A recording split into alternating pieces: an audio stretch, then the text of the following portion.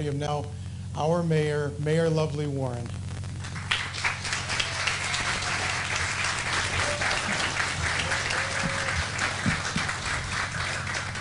Thank you, Deputy Commissioner Miller. This project represents promises made and promises kept. That's what this is about. I've been told that I have to read the talking points because there's a lot of information here, so I'm going to ask everyone to bear with me. I was excited to see my Aunt Margie and her friend Lenora and all of them here today.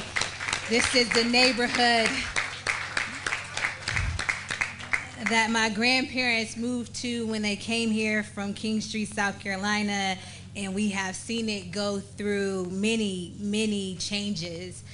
But we promised that it would come back, and President Scott, we kept that promise. I want to thank, of course, President Scott and other members of City Council. Of course, Councilmember LaShae Harris joins us today, and I'm happy to see so many people from the community who have been part of our efforts to revitalize Bull's Head for so long. Today, I am happy to announce that we have selected Dawson Company of Atlanta, Georgia, as the prime developers to drive private investment in Bull's Head.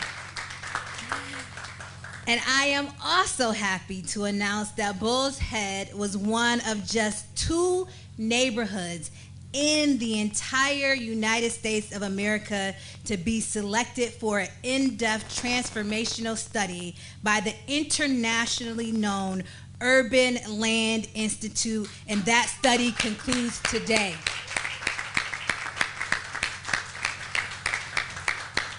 The other neighborhood that was chosen was in South Los Angeles. The Urban Land Institute draws on the expertise of more than 45,000 planners and real estate professionals to develop models to transform urban neighborhoods struggling with disinvestment.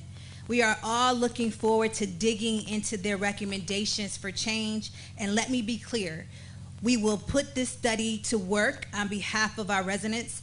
It won't sit on a shelf. That's because we don't let any plan sit on a shelf. I see Doreen shaking her head, and that's what we do. So we had the Rose Fellowship come here to Rochester some years ago in a similar process. They gave us some ideas for a commissary that is now at the Sibley Building downtown. They gave us ideas on how to rock the Riverway. And our studies that they have provided us with, we have actually put them into action. And from former Commissioner Baya Muhammad, now to Commissioner Kirkmeyer, all of these things are in the works right here in the city of Rochester. I want to continue to thank the Urban Land Institute for recognizing the potential of Bull's Head and investing time and energy right here. And the timing of that study could not be better with the selection of a highly qualified prime developer. The Dawson Development Team has a proven track record in urban revitalization and reinvestment. It is clear to all of us that this team will be the committed partner that shares our community's vision to restore Bull's Head to its prominence as the western gateway of our city.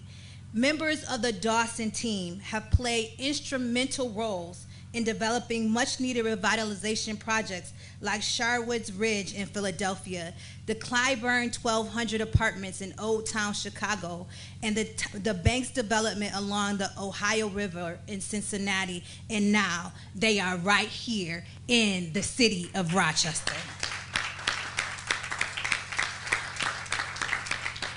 We know they are going to be just as committed to Rochester and this community because of their deep connections to our city. Members of this team were born in Bull's Head at St. Mary's Hospital, or their parents worked here, or they grew up in the 19th Ward, or went to school here. And leaders of Black-owned businesses, they are particularly motivated to right the wrongs suffered by Bull's Head. They are dedicated to reversing the redlining, disinvestment, and neglect of our neighborhood. And the Dawson team is clearly motivated to succeed in Bull's Head And as a proud child of the 19th Ward, that is a passion that I also share. I went to Wilson Magnet High School, right up the street. My grandfather was shot while working as a security guard when I was in the 2nd grade at number 4 school, not too far from here. They took him to St. Mary's Hospital, and that's where my family gathered to wait and pray because he worked at Wegmans right on West Avenue. That's where I sat on my uncle's lap and learned about the criminal justice system, a lesson that would put me on the path to becoming a lawyer.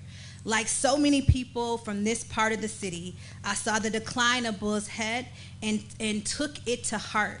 I was outraged by the apathy and disdain that went with it.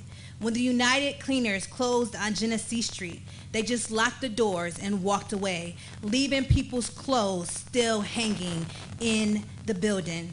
For years, the building sat empty and deteriorated, serving as a visual symbol of neglect. It was a beacon that said, nobody cares about Bull's Head. Bull's Head Plaza took on its own path toward decline. So by 2017, when the plaza was put up for sale, we had a pretty good idea what private investors would do with it. They would just collect the rent and ignore the maintenance and eventually the taxes. They squeezed every dollar out of our community until it became completely vacant. And then they just walk away, leaving it for the city to deal with. That's the kind of investment strategies people have gotten away with in the majority of Black and brown neighborhoods. And I can tell you that today it stops. Not anymore, not on my watch. We used Redco to buy Bull's Head Plaza. We brought the United Cleaners building, and we utilized our DES team, Commissioner Norm Jones and his team, to tear that building down. We stopped the decline, and we got to work, setting the stage for the rise of Bull's Head.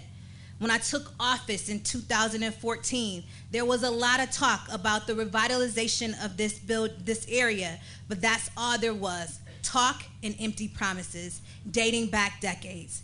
I decided it was time to put up or shut up. And literally, we are putting up.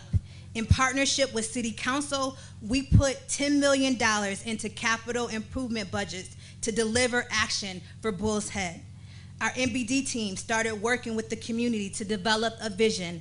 They recognized the environmental injustice that this area has suffered, the pollution that had been allowed to go unchecked. They got to work, having this area declared a brownfield opportunity area, which created revenue sources to clean the contamination and restore justice to the environment here. And we got busy buying the real estate. We bought up the dilapidated properties and demolished them, creating development parcels like the one we're standing on now. All told, we assembled 12 acres of real estate on 47 parcels to rebuild Bull's Head. That's almost twice the size. That is almost twice the size of Midtown or the Inner Loop East projects. We're certainly happy with the success we're seeing in those areas with developments like the Strong Museum expansion and conversion of Tower 280. But our experience with those projects also showed us that we would have to do things differently in Bull's Head. The size and scope of this project, combined with the challenges brought on by a historic racism and structural inequality, made it clear that we would have to take a more deliberate approach to revitalizing this neighborhood. And that's how we settled on the idea of bringing in a prime developer.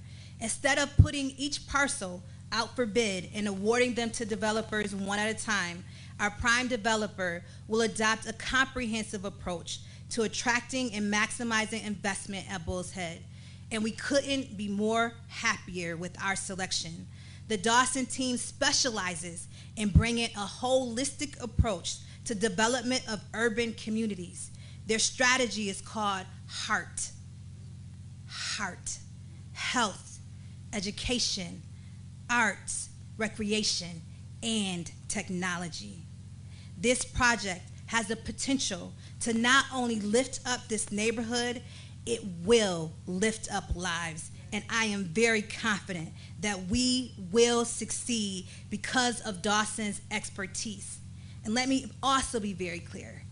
Dawson is the first minority or person of color owned company to do development right here in the city of Rochester.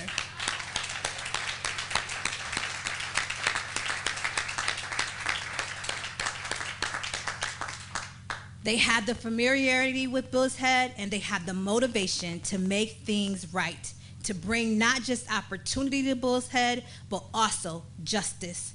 So to the men and women of Dawson, I want to tell you, thank you very, very much for bidding on this project.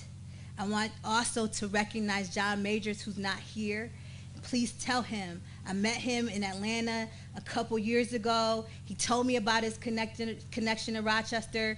When he started working for Dawson 2 years ago, or a year and a half ago, he called me up and he said, Mayor, I think we're gonna look at Rochester for some things.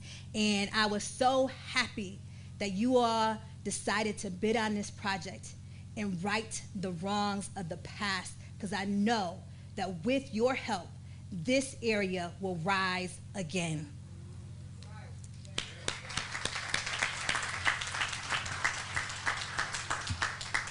So I tell to all of those that have stayed and invested and continue to live in this area like my family, that we did not forget about you.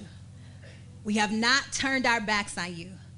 All along, we have been working to make sure that the promises we made are the promises that we kept. Thank you so very, very much for coming today, and I am so excited about this announcement. I also want to take a moment to recognize Reverend Douglas, who's here as well, who's also doing a senior housing development in not too far from here for our seniors. We will build our city one block at a time, one neighborhood at a time, and I can tell you that we are well on our way back, so thank you all for your time.